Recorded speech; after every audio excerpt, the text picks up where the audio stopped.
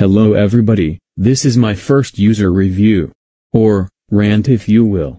It is about, the hypocritical, sick in the head, the famous, crybaby, Sarah Braetigam, better known on the internet as African Vulture. This woman's wrongdoings are sort of hidden from the general public because of her idiotic fans defending her. Some people don't know why she is hated so much, but from my experience, when I watched a few of her videos, I was definitely not a fan. Her videos are garbage, they are very lazily made, and have little to no plot or storyline, and little to no humor or comedy. But let's be so for real, we can't expect her to have genuine humor. She created the whole Caillou gets grounded trend. Her trash videos isn't the only negative thing about her. She is a middle-aged woman, but she is not independent. Why?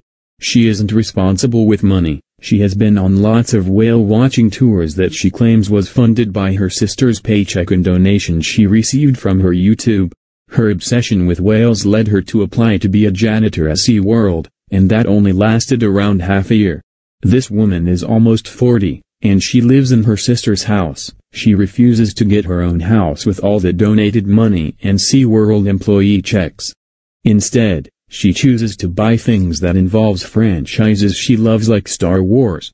Moving on to how she is a massive crybaby and woman child. A long time ago, when the GoAnimate official website had threads, she'd always cry about her videos not getting to the front page. On top of that, she can never take any kind of criticism.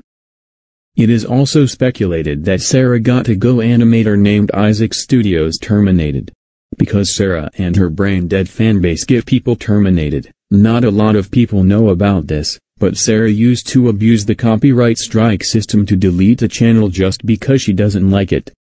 One time in March of 2016, African Vulture had a fight with a YouTube video reviewer named Pyra Cynical after he reviewed one of her trash videos. She tried mass reporting his video and using YouTube's copyright tools to get it deleted, and it worked, but she retracted it, and apologized, getting the video back on YouTube in less than 2 hours, but, she should have never done that in the first place because false takedowns are illegal.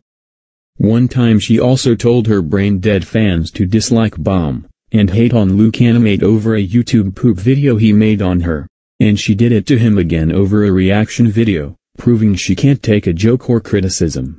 And now I'm just gonna take a break from talking about her crybaby behavior. Let me explain that. Sarah is a literal racist. She made a video where her character says a bunch of cuss words, including the N-word, hard R too.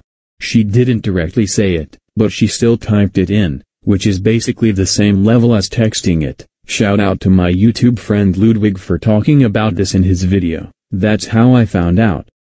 It was an old video from 2016. I found out because she made a re-upload in 2019 or 2020, not sure which year. Very disgusting, and there was no reason to include the N-word in that video. I will read out some of the description of it, and I quote.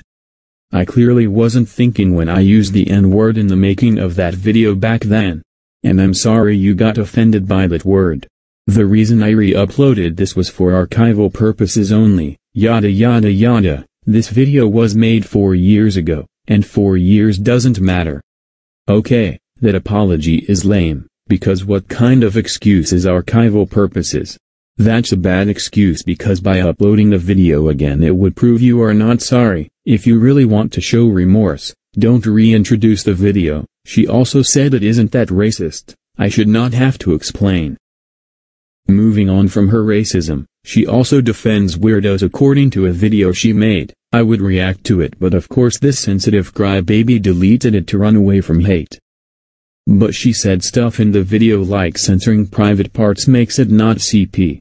Just because it is censored doesn't make it different. She also says Harry Strack isn't a pedo because he is 16. However, you actually can be diagnosed with pedophilia at 16. The fact that she likes Roku-kun at all, kind of makes her a second-hand pedo. If you support Roku-kun, stop supporting him. His videos are just child abuse mixed with fetish crap. And she is just an idiot. Credit to Ludwig for the idea.